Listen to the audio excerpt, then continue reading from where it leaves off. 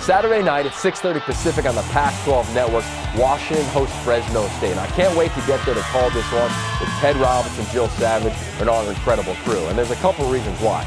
Number one, there's just natural drama, as Jeff Tedford, the head coach of Fresno State, a year ago was a consultant on Chris Peterson's staff, meaning he's in the facility, he's around the staff, he's around meetings, he understands the offense, the scheme, how UW will approach each and every moment of a game week. Now he's the head coach of Fresno State, so I don't think his team will be intimidated as they enter an environment. Now he does play a lot of young guys, so it'll be fun to see if they can cut it loose going up against what I believe is one of the top teams in the country. Now the reason UW is one of the top teams in the country, of course, is Jake Browning, it's Miles Gaskin, it's Trey Adams. I get all that on offense. And of course, it's Azim Victor and Keyshawn Vieri and Greg Gaines and those elements on defense. But really when I look at UW on film, it's how hard they play on every snap. Whether it's kickoff and it's Keyshawn Vieri running down to knock somebody.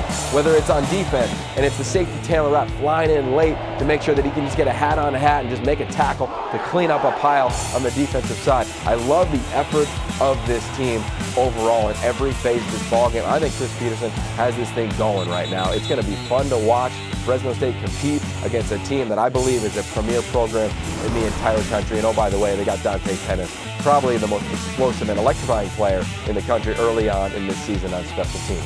Overall, it's going to be a fun one. 6:30 Pacific on the Pac-12 Network. Fresno State, Jeff Tedford. This is Chris Peterson of UW.